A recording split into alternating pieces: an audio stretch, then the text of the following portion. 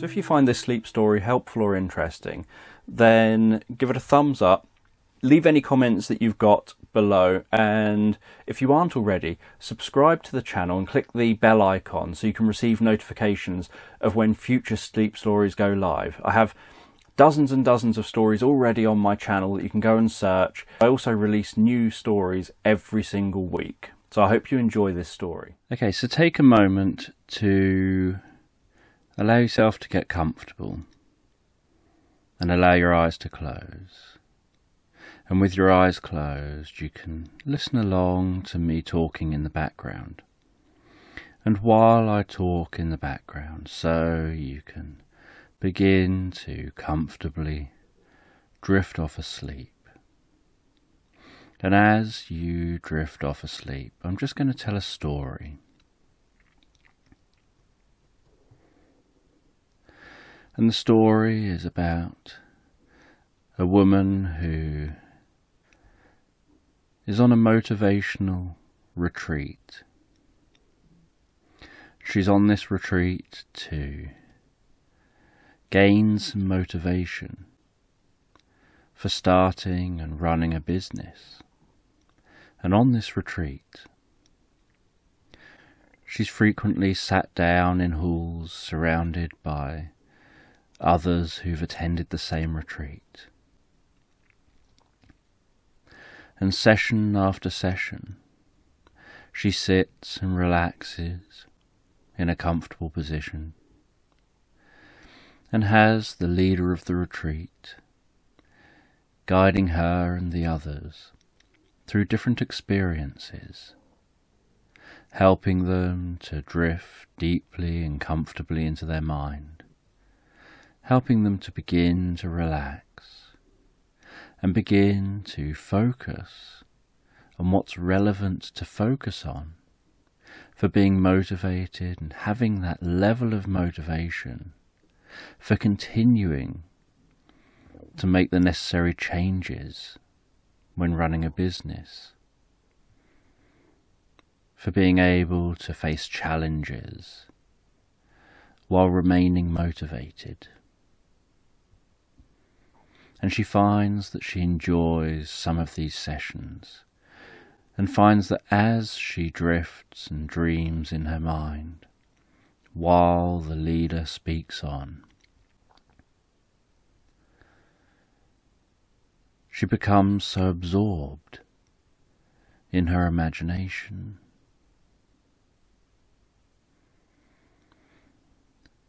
and on this retreat, not only does she sit down and have these sessions where they all relax and imagine the future and imagine the steps to their goals, imagine achieving their goals, imagine looking back at how they arrived at their goals, but they also take time to go out and learn to enjoy being in the moment.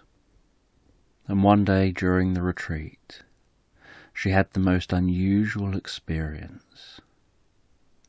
She went out into the woods as she had done every other day, following that path from the retreat, down through some fields, gazing out, looking over the fields, noticing the hedgerows, noticing how the patchwork of fields went on way off into the distance, and the sky, and the colour of the sky, and gazing around to see if there's any clouds in the sky, and the feeling of the breeze on her skin, and the sound of each footstep while walking along that path.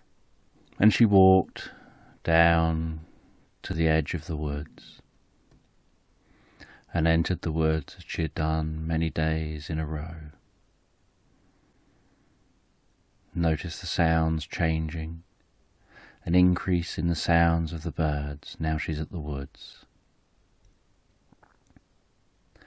And she walked deeper into the woods, noticing how the light begins to dim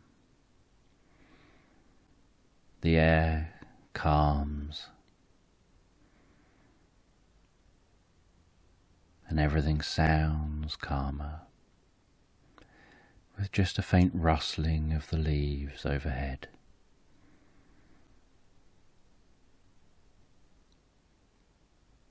And she walks deeper into the woods, following this path towards a lake, and she arrives at the lake, and she has with her what's a bit like half a tent. It's a tent designed for sitting in that gives you a little bit of shelter that you can just sit in and relax in. And she sets that up by the lake. She sits with her legs crossed, her arms resting on her legs. She closes her eyes. She takes some deep breaths in and out, in and out. She makes each out-breath longer than each in-breath as she relaxes deeper and deeper into her experience. And while she relaxes deeper into her experience, she spreads out her awareness. And she spreads that awareness out to hearing the sounds of the rustling leaves in the woods behind her, to hearing the very gentle lapping of the water on the shore, to hearing the occasional splash of birds landing in the water, the occasional kind of plopping sound of fish snatching something from the surface, and the slight sound of the tent moving in the breeze. And in the distance, she begins to notice that there's a sound she hadn't heard previously. It was a sound of a frog. And in her mind's eye, she started trying to recreate her environment. She started to imagine what her environment looked like, what the lake looked like, what the woodland around the lake looked like, what the sky was like. She started to recreate that external world internally, so that she could begin to get a sense of where she thinks that frog might be. And she had a sense that that frog was off a little bit in the distance on the other side of the lake. And she could pinpoint where that frog was in her mind's eye. And after a little while, she opened her eyes and walked to the shore of the lake. And she looked left and looked right, looking along the lake. She looked over the lake, and she could hear that frog off in the distance. And so she decided to leave everything where it was and walk around the lake to that far side and find the frog. And she strolled along the edge of the lake, being mindful as she went, being present, being in the moment, being aware of each footstep she was taking, all the movements involved in taking each footstep, moving her arms, her body, her legs, gently walking around that lake. And she got round to the other side, and she could hear that frog louder and louder. And then as she got just a few meters away, she could see the frog on the edge of the lake,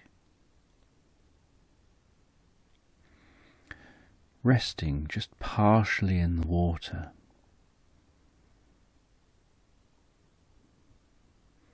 And she crouched down and just watched that frog.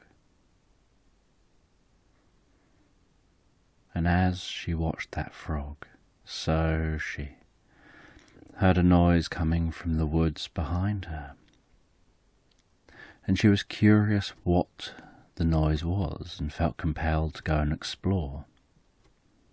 And she walked into the woods, going deeper and deeper into those woods. And the sound got louder and louder as she got closer and closer. And then, in a clearing, she could see a spaceship just resting there, making a humming sound. And she could see some aliens wandering around, getting some samples from the woods, taking some cuttings. And she watched with curiosity as they did this.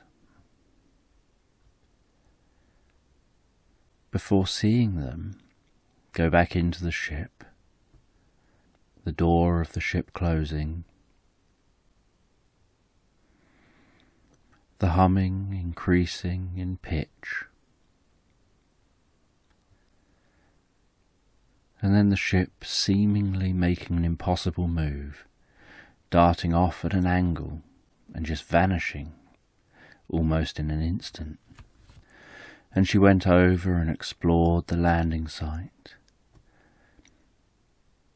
and could feel the excitement of what she had just seen, and wondered whether anyone would believe her. And after exploring for a bit and not finding any concrete evidence, she headed back towards that frog, still with her mind elsewhere, wondering about that spaceship, where it came from, what it was doing, whether it'll be back, whether they saw her. And she went back and watched the frog, and she just sat down watching that frog while thinking about that spaceship and wondering what it all means.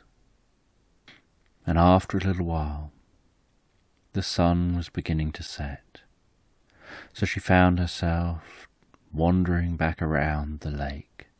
She sat the other side of the lake for a little while, just as the sun was setting, so that she could enjoy the colours of the light from the sky across the lake. And as the temperature began to shift, she enjoyed seeing the slight mist that started to form just above the water. And as the last few rays of sun went over the horizon, the other side of the woods,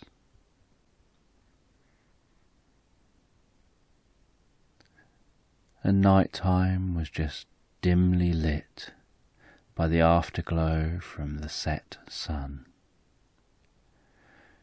she packed up her stuff, found her way back through the woods, back to her course, and back at the venue. She tried to tell people what she had seen, and as she suspected, no one believed her. And she didn't mind, because she probably wouldn't believe her either. And she didn't mind, because she probably wouldn't believe herself either. She just wanted to share her story, because she was excited by what she had seen.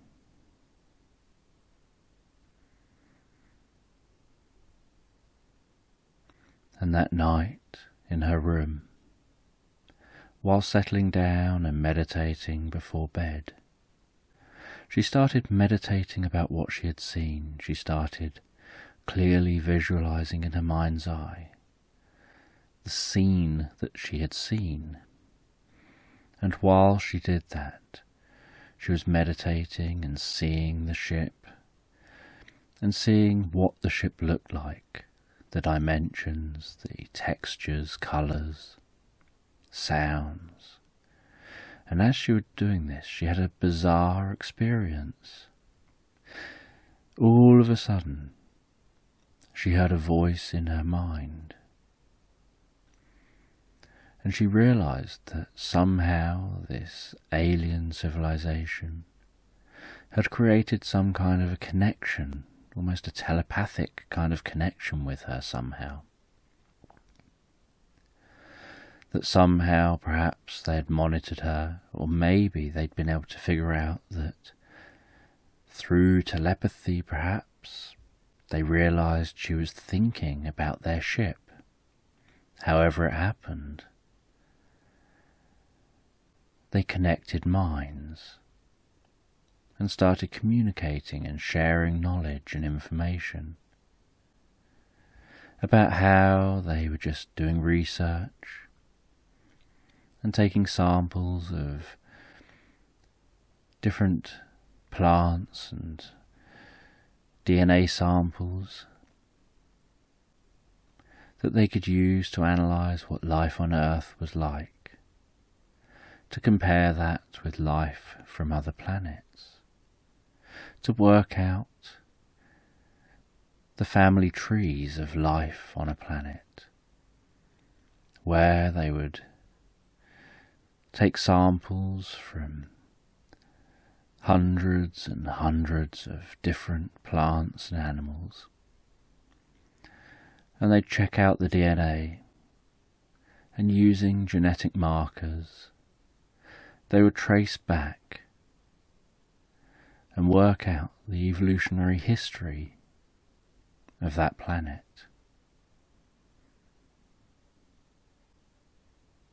And they shared this knowledge with her.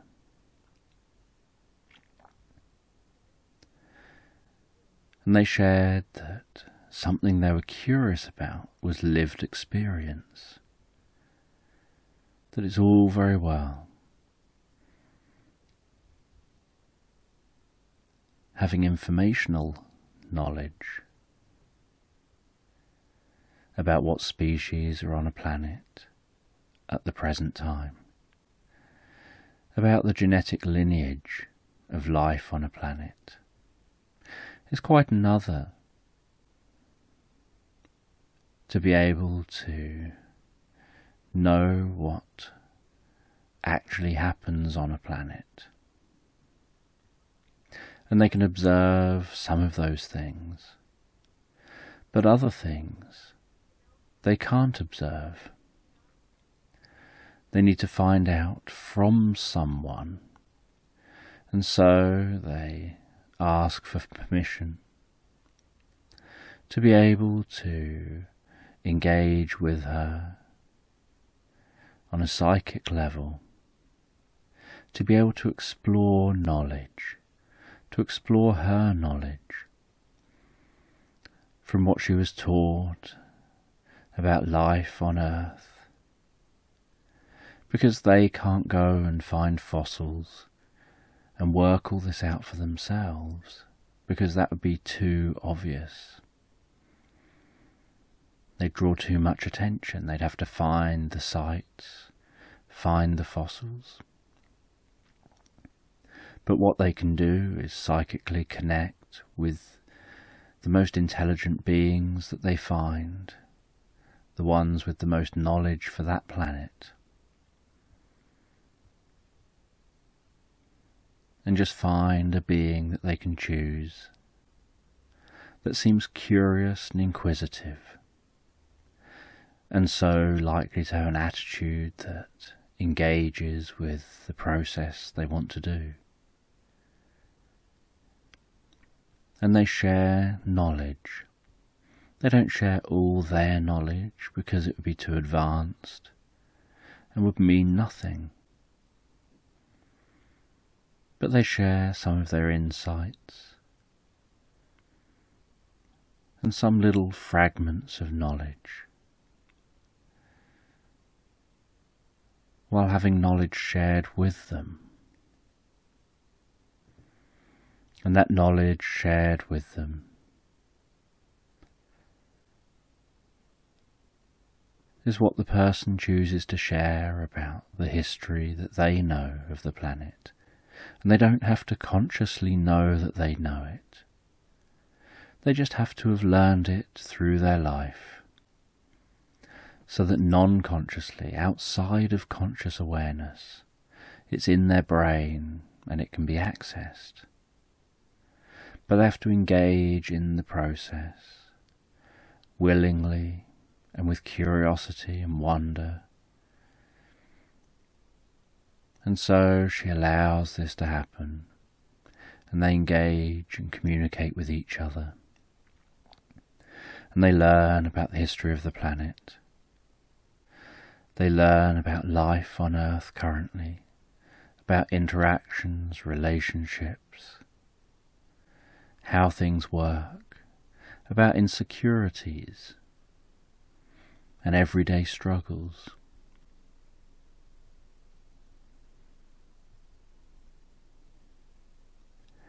And they share with her knowledge on their way of being, their way of living, how they've managed to travel the stars. Not the technology they've used, but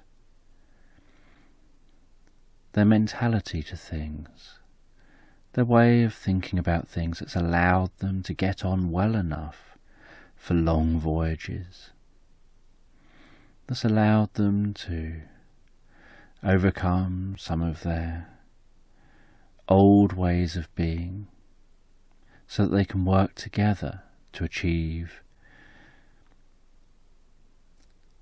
large projects. And the woman found this all very fascinating and was deeply intrigued by it all.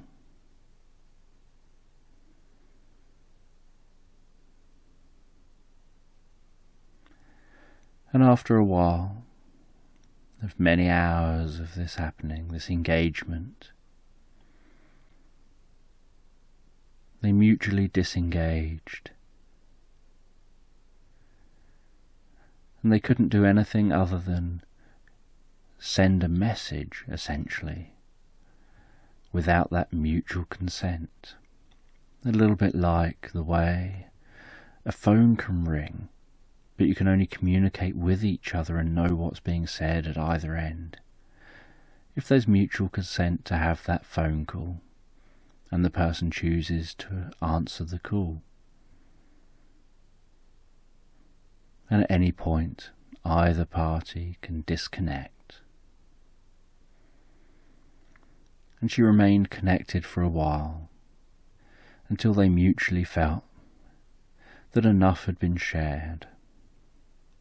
And they explained to her before disconnecting that they wouldn't need to be back connecting with her again,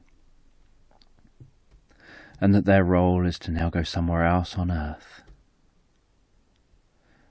and to learn something about another area, another culture, somewhere distant from here, and that they would do that a few times around a planet. And that after they've done that a few times around a planet, they travel back off to the stars. They travel for many generations before arriving at another habitable planet. And that these habitable planets, they can detect them. They've got the technology to detect which planets around which stars are habitable.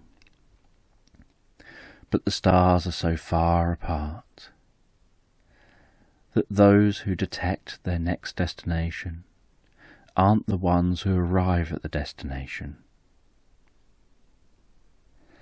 They entrust that to their future generation, and they look after each other. They look after their environment, so their environment is suitable for future generations.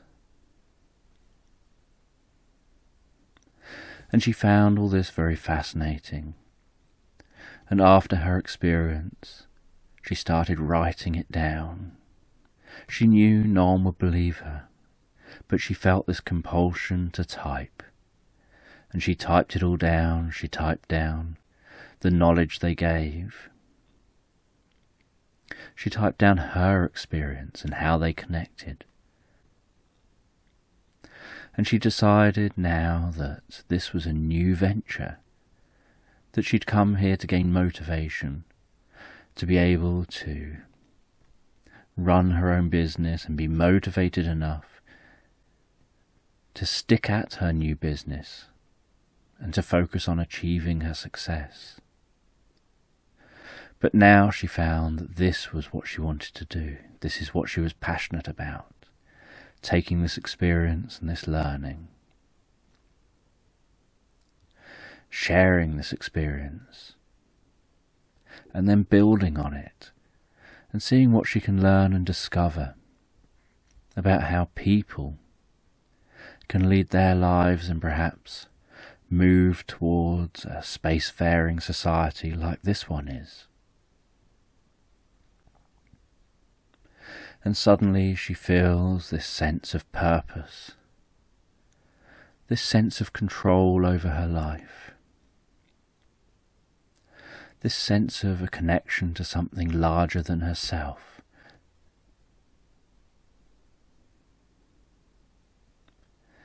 And with calmness and wisdom, she starts writing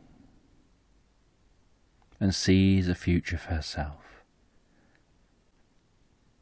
doing what it is that she's passionate about. And after writing the beginning of her book,